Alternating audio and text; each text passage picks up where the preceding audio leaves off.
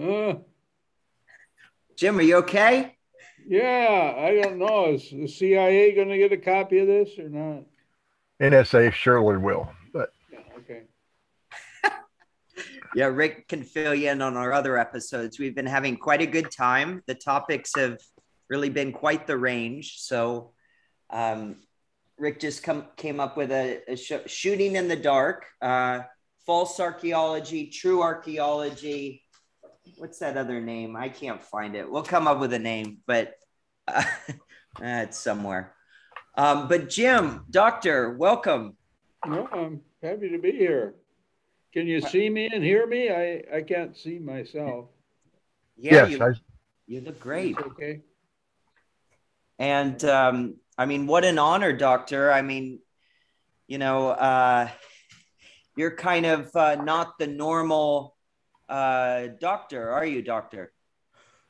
Why, thank you. Rick, why don't you start us off with something? I would like to introduce two friends of mine. One of them is Chris Fenifrock, who is pretty much acting as a technical brains for this outfit. God help us all. And the other one is Dr. James P. Shears, who is Professor Emeritus. What exactly is your surveying engineering? Is that your exact Civil engineering, right. And civil I engineering? taught in surveying and mapping when they still had a division there. And thank you for that. For anyone who's not familiar with Dr. Shear's work, he has surveyed and mapped some, I'm guessing here, around 1,500 different mounds and earthworks. Is that in the neighborhood? That's probably about right. I would say a couple hundred sites from Wisconsin, Canada, down to the south, all across where we could get to them. Well, thank you for that. It is far more than those two guys did back in the 1840s.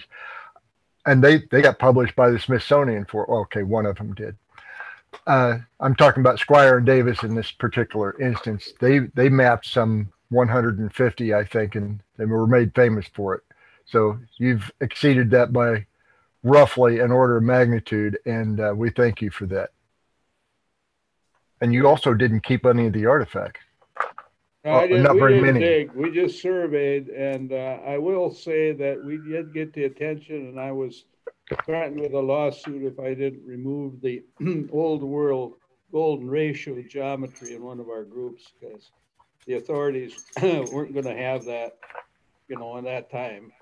Yeah, they We still had won't. no, no. We've got to have this invisible wall around this country to keep anybody out before Columbus. That's if we could do time travel, we could solve a lot of these mysteries. But we'll have to do an episode about that, Chris. We will. Very good.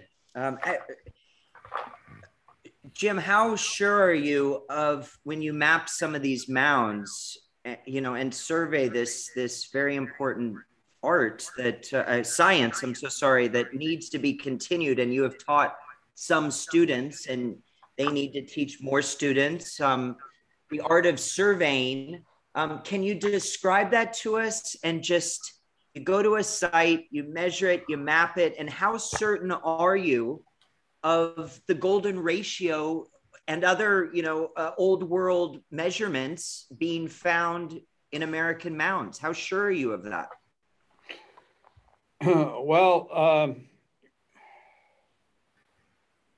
I was actually just teaching bright foreign students who came to Wisconsin at that time for graduate work. Uh, and we were one of the best in the world at that time.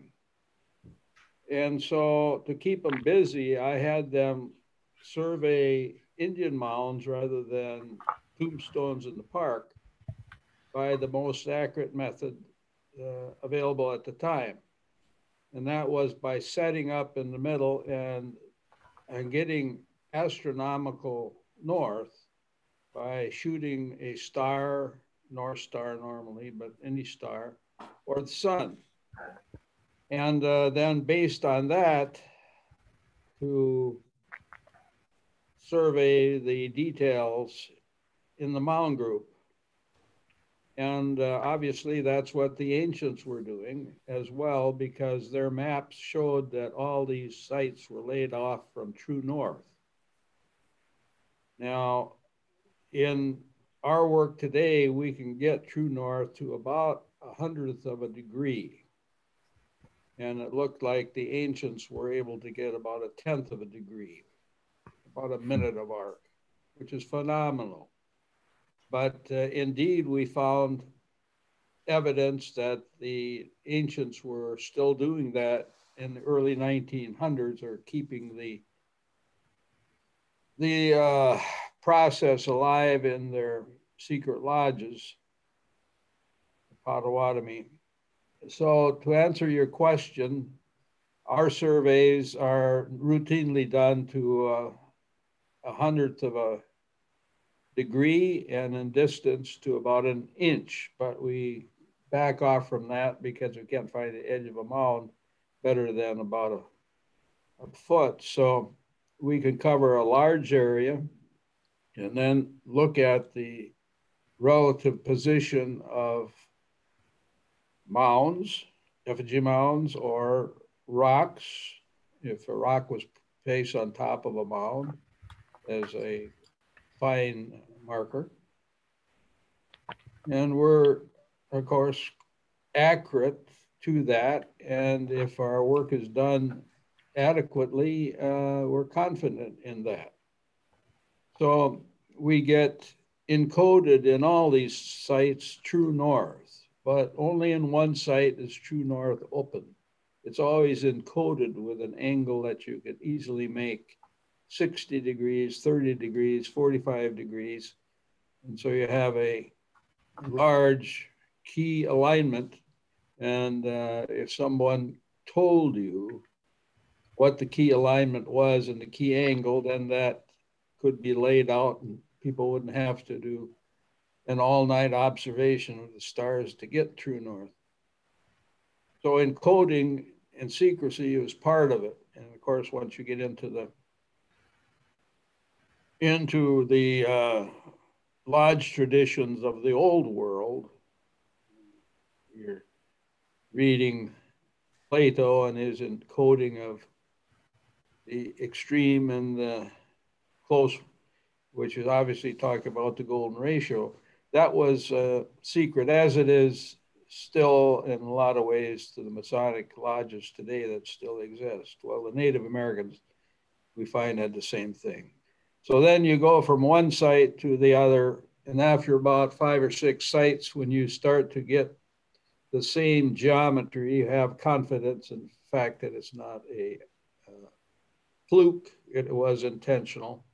And some of these sites will have up to a couple hundred mounds, and we have lots of sites. And then before the mound groups, we had sites laid out with organized rocks, and we have the same blasted geometry, just expressed a different way.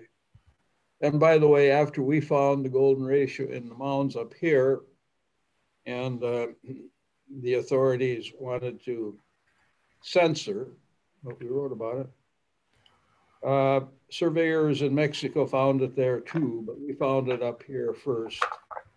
And so it is a universal language. It's in the Mayan calendar. It's in the calendar that the Greeks use for the Olympic Games. It has to do with the pentagram, which our culture has associated with the devil, and tore Venus out of the sky and sentenced him to hell where he is today. So, been around. And why do you think there's such a concentration of mounds? And boy, my friend told me this the other day, just so many stories of Bigfoot, Sasquatch, so many mounds up in that UP, Wisconsin, Michigan, Minnesota, border of Canada. I mean, obviously there were so many in Ohio alone and down that way, but what was going up there where you live that was, was it the copper culture? Is that why, or?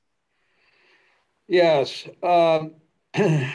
we, of course, have the only collection, large collection of effigy mounds in the world in southern Wisconsin. And up in the north, we have the only collection of prehistoric copper pits that were mined on an industrial scale, it appears. Thousands and tens of thousands of these prehistoric pits. And it was Fred Ridholm, now deceased, who was former mayor of Marquette and a science teacher, who said there's something missing up here. We've got all of these prehistoric copper pits, and there's no adequate explanation. The explanation at that time was Indians came up there and dug out some copper and put them in bags and carried them home to make fish hooks out of it. But that would probably account for a couple, 100 tons in the mounds, whereas it was estimated 250,000 tons of copper were taken out. Where'd the rest of it go? So then we get to, it would go trade-wise, and then we have to the Mississippi River, the Wisconsin River, coming through southern Wisconsin, and then in more recent time, connecting to the Ontonagon River to the mines at Lake Superior. And we go back far enough, then the water levels were different. So larger ships could have gone up the Chicago Ship Canal from about 3000 to 1000 BC without any portaging, right up to that area, loaded up and gone south. And before 3000, out the St. Lawrence River, it looks like. So for a long, long time, people have been coming for copper. And I think that's the explanation. If the copper miners were up in that country where they have up to 10 feet of snow in the wintertime, you can understand why they'd want to get south to Wisconsin where you might have 10 inches. And so we pick up these, some of the copper burials in Wisconsin further south. So this area was a key area. Besides that, in the verbal histories from a Menominee guy by the name of Pamita, he said that whole area in central Wisconsin was used for thousands of years as a place where copper was brought down for the commercial trading to ports further south. So I would say the reason is copper, and this is kind of a crossroads of the nation and the continent. If you look at the roads being only water in those days, and you have then where the water from the Great Lakes connect to the water from the Mississippi and the Gulf. And up in the north, you can also go to Hudson Bay, and if you know where to go, you can go to the seas that lead to China. Very good, Jim. Do you want to jump in with something, Rick? Sure. You mentioned two key things about the entire copper trade. You mentioned Potawatomi, and you also mentioned various waterways that could carry the copper from the Great Lakes region into the Gulf region. From that discussion, we can go to Poverty Point, and we have found, when I say we, our general group of researchers has found adequate, in my opinion, evidence that copper was industrially processed at Poverty Point and probably a few other places along the way. But Poverty Point, where it is now 75 miles from the Gulf, was on the Gulf itself 6,000 or 7,000 years ago. Also, 6,000 or 7,000 years ago, as you mentioned, Jim, the water levels were vastly different. And a number of the various river systems that exist now as small tributaries were directly connected or directly connectors between the Great Lakes and the Mississippi Valley. I've researched one of those pretty thoroughly, thanks in part to Potawatomi participation. Potawatomi have a casino in South Bend, Indiana, and at the entrance of their casino, and the restaurants there, they have large copper boulders because they believed they were an essential part of that trade at that time. And that the St. Joseph River as it exists today was part of that route, and that they did not have to get out of their canoe to go from Lake Michigan to the Gulf of Mexico. And I think they're right. So that's where I am on that one. Now, you also mentioned that the old world had some pretty good numbers and number crunchers. One of those was a guy by the name of Hipparchus, and he instituted and drew a star map that was good to, if I recall my research correctly, some 1 minute of arc or a little less in 1100 BC. Does that sound right to you? Yeah, these guys were just as smart as we, and if they had the tools and the know-how, and in many cases, just having a big, long pole gives you accuracy that we get today with real fine instruments. So yeah, sure. And I might say that Pomita, a Menominee guy, who met us at one of our sites when we started the surveys, essentially unloaded stuff on us, which would probably otherwise have been lost because his lodge is closed now. He said that we had traders, just like you have traders today. And he said the Potawatomi were in every village, there'd be some Potawatomis that have a trading setup. So that would reinforce what you're saying there. And I believe that the casino up in the UP that we go to for our meetings, Escanaba, is Potawatomi too. At least the Potawatomi have legends. And that whole thing seems to go way, way back. And these legends are preserved in chant form, different than kids in a gymnasium passing word around. If a chant is given and there's a word wrong, the teacher, the guy chanting, will correct them. So that's a little different than verbal legends that we would pass down from grandma to grandson. Yep. The Potawatomi claim a very strong tie to ancient trade, particularly with copper, but with other things as well.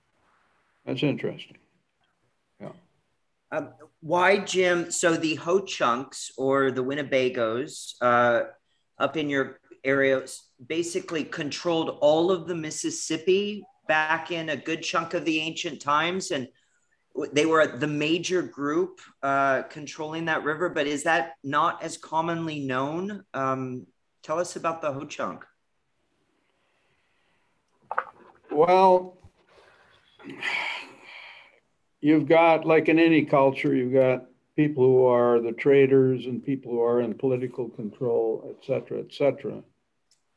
And then you have people arguing about the past. So I'm not sure all the Ho-Chunk would know or agree, but I was privileged to also know a Ho-Chunk elder by the name of Preston Thompson, who just before he passed away wanted me to come over, and he gave me some more information. And so he was unloading stuff on me too, some of which he may not have passed to his family members, but he thought for some reason we should know. He said that when Columbus came, the Ho-Chunk were in control of the Mississippi River, political control of the Mississippi River and its tributaries. And he says the language spoken by the Mandans of Missouri is the same as the Ho-Chunk, which is the same as the Sioux, the same as the Missouri, same as the Biloxi down at the mouth of the Mississippi. And then before the whites came in, they also were up the Ohio River as well, the language group. And he said that they were in political control when the Columbus came, and they got word that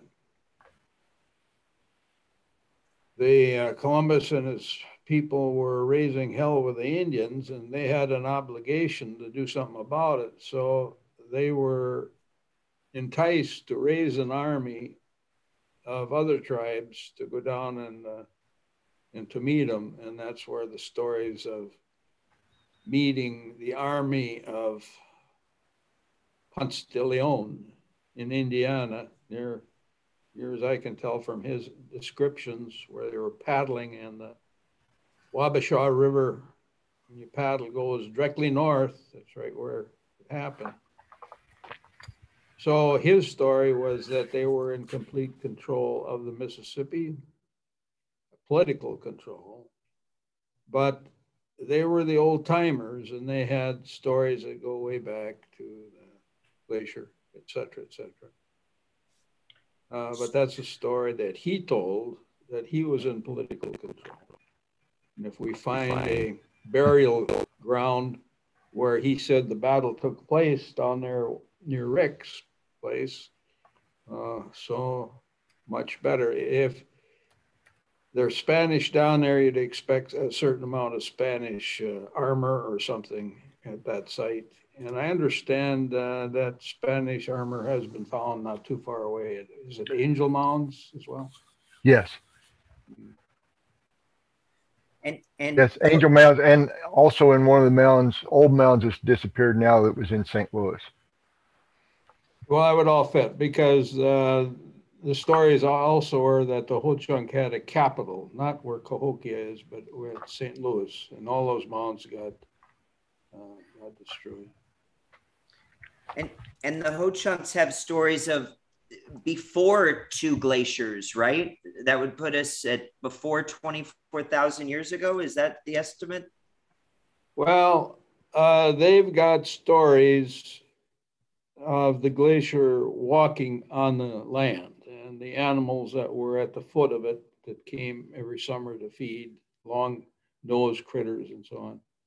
And they've got stories of saber-toothed tigers, they call them, and bears, short-faced bears, we call them. They call them long-armed bears. So they say they've been around forever, but of course, forever is your perception of what forever means. And their neighbors called them the sea people. They call themselves Ho-Chunk, which seems to relate to prime voice or big voice. Or we talk about Teutonic language, Germanic language in Europe, the Germans preserved. Well, the same thing seems with the Ho-Chunk, with the name Ho-Chunk. Their neighbors called them Winnipegoux, Puants, various names which all meant the same, people of the Salt Sea. And it was for that reason the Spanish or the French wanted desperately to get to the Ho-Chunk or Winnebago, because they thought they could show them the route to the Northwest Passage, which is another story.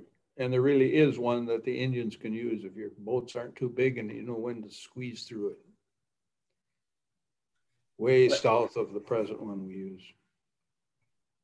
So these water levels being different are such a major key to all of this, and ups and downs and lefts and right. Here's a sad commentary on our culture and where we're going.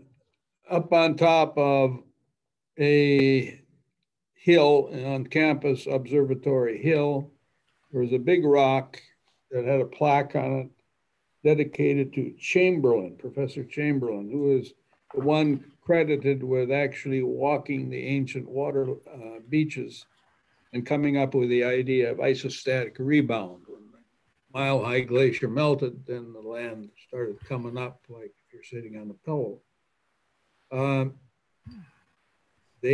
Last week they moved his rock. And it was also part of an Indian long-range alignment scheme that we knew about, published, gave the university reports. And because somebody called it a niggerhead, it got moved and is now gone. And so many of these rocks that are precisely placed where they align to certain things all across the country, and they get moved, and it just destroys sites, doesn't it, Jim? Yes, yes. Yes, we have laws to protect burials. Indian burial, if it's a proven burial, is now protected the same as if a white man were buried in a churchyard. But there's no laws on rocks. And many of the earlier sites are all rocks. And yeah, and they can be moved. They can move like under university permission and authority. Chamberlain Rock, which was part of a long range alignment in the Indian tradition, got moved because somebody didn't like the name somebody called it. And, you know, also roads get built directly through stone circles, and those stone circles align all across the country or perhaps overseas. Why are the mounds up in your neck of the woods effigy mounds? Why, like animals? What type of animals are they? Like, what are they aligned to? Well, of course, you got the different clans. And one of the earlier surveyors that came through in the mid-1800s got to know a guy by the name of Dikuda, who walked with him and told him about the effigy mounds. He says they're like writing in a white man's book. An educated Indian can read the story like a white man's can read a book. So there's a story obviously there. And the story has to do with animals, but the animals have different functions. The Ho-Chunk in Nebraska say that one of the historians said that Fish clan of the Ho-Chunk were the engineers who laid out the effigy mounds in southern Wisconsin. They didn't build them all, but laid them all out. So the Fish were the engineers and architects. The Bear were the government enforcers. And the chiefs were the Thunderbirds. And the tradition was still carried on until recently that if you're going to be a traditional chief, not necessarily one now for the casinos, but traditional chief, you had to come from the Thunderbird clan. So when you have an interplay with Thunderbirds and bears, and there's a panther there, there's a story. And I wouldn't say that I can read them, but I've been trying to, for 20 years, decipher the message. And so that's part of it. Up in the north and Beaver Island, you have rocks of certain shapes. You find a rock that looks like a wolf head, well, carry it up and we'll put it at this grave where John Wolfe is buried. It's probably what was going on. So the language is in the rocks too. There may be laws to protect the mounds, but there's no language in rocks. And there's no law to protect the rocks. But jump in, Rick. I'm lost in thought here. I've noticed, particularly along the Iowa-Wisconsin border, there are a series of effigy mounds that have often, almost universally, been interpreted as bears, but they seem to be grabbing the tail of the one in front of them with a very long snout, and that very reminiscent of a line of elephants. What do you think of that one, James? Well, I think the ones that you're referring to are the marching bears, but further south, right in that area, where the Wisconsin River meets the Mississippi.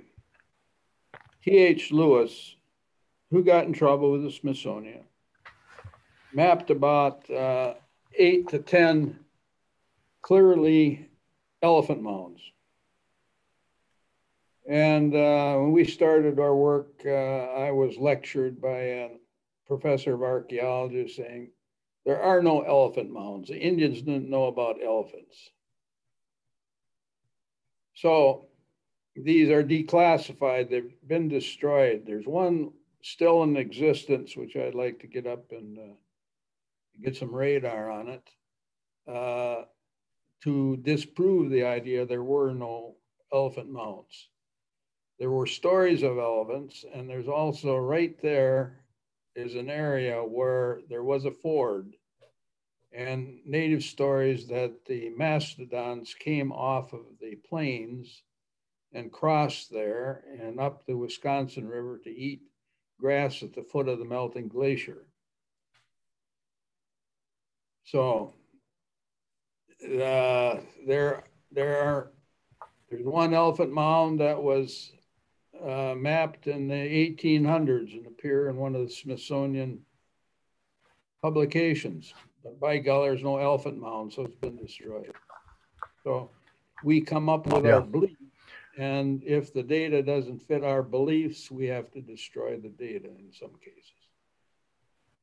So that's a sad commentary on people in the past. Yeah, that seems to be pervasive too. And all during that time, there are native stories that go along with the elephants crossing there, or the mastodons. And Merlin Red Cloud Press now said that they hunted their last mastodons up in Minnesota. As they started to be hunted out, they would have to go to Minnesota to get the mastodons if we crossed the same ford to get up there. Well, we've seen big whale mounds, Jim. You know, of stone, right? Yes. Big snake mounds of stone, many of them. Speaking of water levels, the late David Hoffman's research is fabulous on water levels. So let's see. Do you want to jump in with something, Rick, or you want me to go somewhere? You're leading this pack. Go for it. So tell us, Jim, about, well, really quickly, fingers in the sky. I've always wanted to remember this. So if you take your fingers like this, that is how far the moon should move in an hour. Is that right? Well, depends on how long your arm is and how big your fingers are. Yeah. One of the things I did when I was teaching surveying to non-engineers was to get across the idea of measuring and trig, have them all in one lab, calibrate their pace. In other words, you have 100 feet, and then you walk it and do it twice and get the mean and the error. And the same thing with angles. So one angle that can be used by anybody if they're calibrated is your full span, how far as you can reach at arm's length. And that's easily done by putting a rod against the wall and walking back and calculating it. That's going to be different for different people, but that's going to be in the neighborhood of 15 to 20 degrees. And then you can go with a thumb width. That's going to be in a neighborhood of 2 degrees. So you always can, if you do that, you've always got something you can work with, so you can estimate something like latitude on a boat without a sextant. And it's not going to be so good, but it's going to be there. Another thing you can use that the ancients obviously were using and we have completely forgotten about is that the diameter of the moon and the diameter of the sun are the same, and they're 1/2 a degree. 1/2 a degree. So you can use your thumb and the moon and get real good angles. So with respect to a southern pole or the western horizon, the sun moves 1 hour angle an hour, or 15 degrees an hour. So a good person can estimate that and can get the time before sunset pretty accurately. When it's getting really close, then you can use your thumb, or 1 degree every 4 minutes. you got it. It's a clock in the sky. It's still there. We just have not been trained to look at it. We've been trained not to, more or less. Yeah, but it's still there. And the ancients were using that as well. Apparently, and Myron Payne did quite a bit of research on this, the Inuit and a few of the other far northern tribes that are lesser known used a device that they called a kamal, and it's usually carved from whale bone or walrus bone, and it had graduations carved into it so that you could judge the height of the sun from the horizon based on these graduations. Oh yeah. In the far north, this becomes important because certain times of the year the sun never sets. So you're not only judging the time, you're judging direction with some degree of accuracy with this very simple device. Right. So it's like a forerunner of the sextant. Yeah. Yes, it's a single degree of mobility sextant is what it is. Right. So Jim, can you tell us about the Torquetum and your discoveries with that, about ancient China, knowing basically longitude, latitude? Can you tell us about how that was taught to the kids in China before Christ? Do you really want that? I've been working on it since we were at Beaver Island. I've got a rough draft of it, but I'm probably going to give you more details than you want because I'm too close to it. But basically, what they call the Torquetum is the same as we would call a motorized or a mount for a telescope. In other words, the spin axis of this, quote, crooked transit is aligned to the spin axis of the Earth. With that, a lot of the equations that we wrestle with now, where we only measure horizontal and vertical angles, can be to get true north and astronomy, is all worked out mathematically by this simple device that the Chinese call the Torquetum. Now, it's come down to us under different names besides the telescope mount. In the 1800s, surveyors in Wisconsin and Michigan, when they were laying out the townships, found that when they got in areas that are now well known to have iron ore, that their compasses were no good. In some cases, they were 60 degrees off, and I've seen places that will swing 10 degrees in the compass in 100 feet. So something had to be done. And you can then do observations on the North Star, but you can't do that in the daytime. So a guy invented the Burton solar compass. And it was neat. It was an addition to the surveyor's compass. And all it was a part of a Torquetum. And as long as the sun was up, they get the altitude of the sun in the mid-morning and mid-afternoon, rotate the instrument, and it's pointing to north. So he got a patent on it. But the Chinese were using it before the Great Fleet went out, 1430, long before Columbus, well, a couple generations. And the Canadian Air Force had the same problem with their planes up over Canada where the compass is no good. So they invented an astro compass, which I think you have seen. And you can get on the web, right? Yep. Surplus.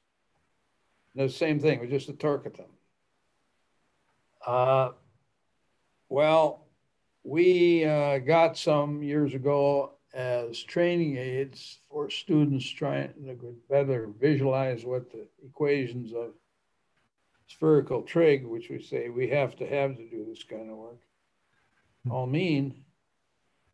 And so I took out this instrument, and we're up at Beaver Island. I challenged everybody. The Chinese handled the longitude problem by determining, well, they didn't say they did, but when we look at their records, that's what they were doing. They would find out what star was over their port city at Nanjing on midnight of their New Year. And that star happened to be what they called Song, which has got a name as well in our star charts. But of course, the next day, it wouldn't be over there, the city. It would be somewhere else and keep moving. But by finding, say, on the coast of Africa, what star was over that port on the same night that an observer at Nanjing was observing Song, the difference in longitude on the star chart, the same as the difference of longitude on Earth. And it's so simple. And we've got then writings of star data, and we don't know, can't make out basically what they all mean. But they were handling the longitude problem, apparently, before Columbus. And then we didn't solve it until Cook about 1800. But so, the Torcatum looks like it can be used for that.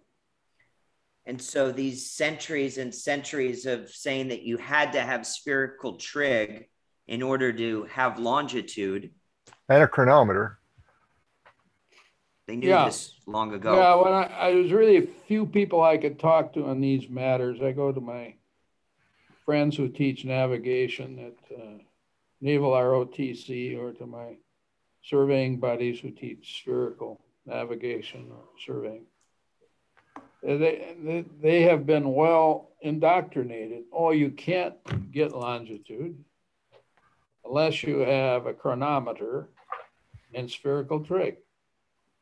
They don't say that spherical trig was invented by a guy called Al-Biruni who went into India and found that the people there had longitude on their maps, and he didn't know how to do it. So he tested to see, and they wouldn't tell him.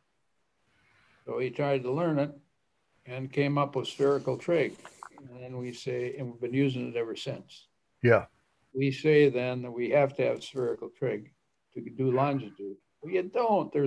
Has to be an easier method, because it's sure that the people in India, before he got there, weren't using his equations. Right. They're simple. And they were doing the same thing here, according to the Indian traditions, with the long range alignments between signal hills.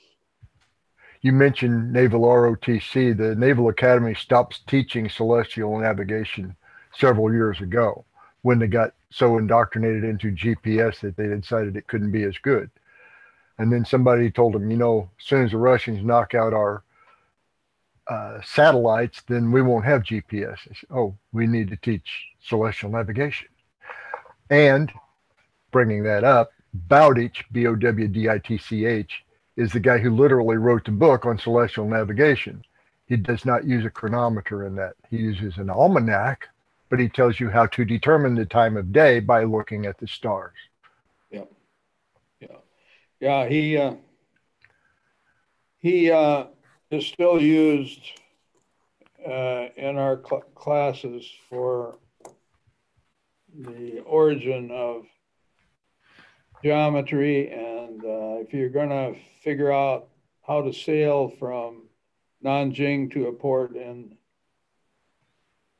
Eastern Africa, and you got latitudes of both. Well, you take the spherical trig and you figure out, part of it, and then you take and have to modify that angle to get the rump line, which is what all sailors use, which is angle everybody everywhere at the same direction from true north. And Bowditch goes through this long, long method of how you get the rump line from spherical trig line.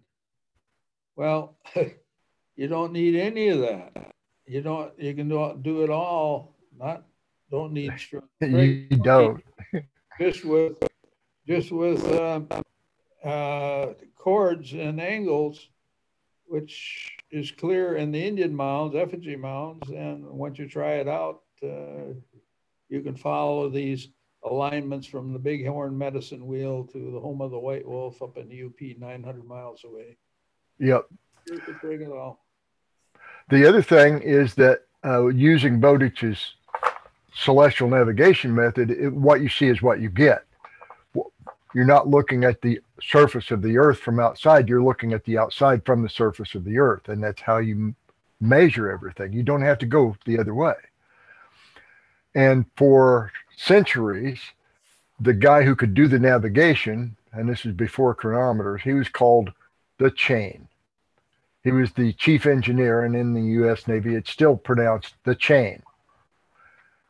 He could look at the stars and use his chain to measure the angles and do so in less than a minute and have your location, have your position on the surface of the earth in less than a minute.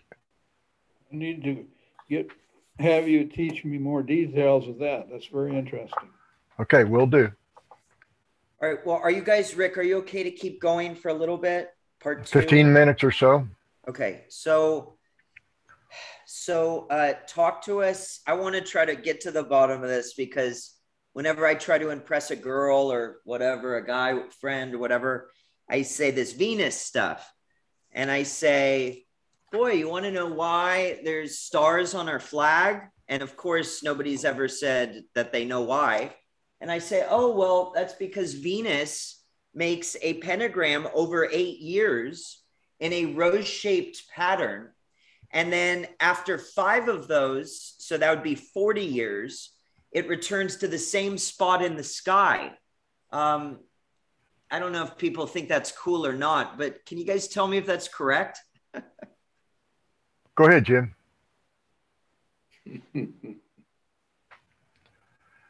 Yeah, it's spectacular. We were finding special sites up here. Couldn't make any sense about the alignments to the sun. But they align to the northernmost set of Venus, and that happens every 8 years. And when you actually go out and observe it, man, there is Venus as close to the Earth as it ever gets. And when I was going out to the Jeffers petroglyph site in Minnesota to field check our work, on the news was, don't report any more UFOs. It's just Venus, as close as it ever gets. And it sets then as far north as it ever does, just like the sun at the summer solstice does. And then it dramatically falls from the sky by, finger widths or fist widths a day. And it falls and it's gone. Well, it's dramatic. And anybody who watched the sky would know that that was something that is a good metaphor for something else, something brilliant, all of a sudden falling. Then it appears, and this is in the Mexican codices, one of the few that have survived. It's the ephemeris of what we can watch. Then it comes up in the east and rains in the east during the Olympic Games. And so the Greeks all knew when to get together for their Olympic Games, and it's part of the Mayan calendar and so forth. But yeah, that was like sacred geometry. It's hard to explain. It relates to the golden ratio. The golden ratio then, if you know how to make that, you can make 1 degree and all sorts of things, and you're off surveying around the world. But of course, during the Dark Ages, 500 AD, they burned the books in Alexandria. And then those who were out watching this phenomenon should be, of course, doing something else. And then we had the propaganda that Venus fell from heaven. Venus was called Lucifer in the days of Jesus. And Venus fell from heaven and is now in hell. And the pentagram is its symbol, pentagon. So be careful who you talk to about that. Well, You could get in trouble. Although the Inquisition is no longer officially supported, but there are people who still would like to do what they can. Rick, do you want to say something, or do you want me to say something? I will say one thing, and that is that American Stonehenge, or Mystery Hill, or whatever you choose to call it, in Salem, New Hampshire, has stones along its eastern edge that coincide, to my notion, with rise and set of Venus. Now, I don't know why they'd have setting positions on the eastern side, but they are there. And there are 8 of them. There's only one good explanation for it, in my opinion. But nobody, to my knowledge, has ever attributed those positions to studying Venus to reset a calendar, which is what a lot of them, Anasabi in particular, their lodges use that method to check our calendar every few generations. Right. And It's said that Venus is the most accurate thing we can observe, because in 8 years, it comes to northernmost set. Whereas if you use the sun, it's only 1 year. So it's 8 times more accurate in time. And of course, they in Mexico don't know how the Mexican observers set the Venus calendar, part of the Mayan calendar, with the sun, but they know they did. It's a big mystery. It's clear up here in the mountains how to do it. It's in the sky, never changed. Although we have proclaimed that Venus is no longer in the sky, or Lucifer isn't. Right. And so we believe what we've been told mostly. But just a final thing on that. So yeah, the morning star, the evening star, as above, so below, that Venus is basically, it's whatever's up there, all of the elements and chemical, everything that's up there is also in our bodies, and shells and everything grows in that golden ratio, as you guys have taught me. And so when you have Jesus in his paintings with his fingers like that, up and down, as above, so below, what's up there is down here in our bodies. And I think, Jim, do you have any last thoughts on this? And then we'll continue this with a whole bunch of other questions next time. Well, you hit the key element, Venus.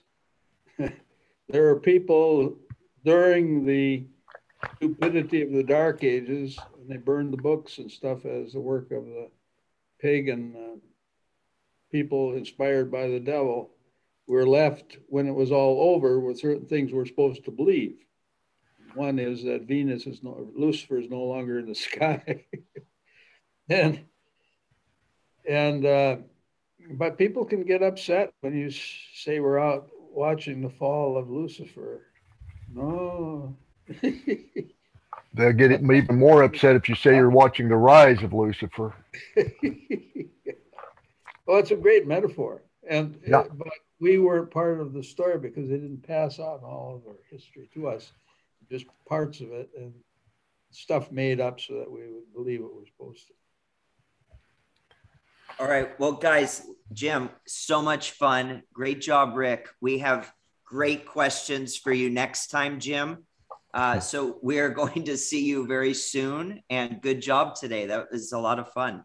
Well, thanks. Rick, I want to talk to you about this chain that you were talking about, because I really need more information on it. So we'll be in touch later. Maybe we can do our own Zoom meeting. All right, that'll work.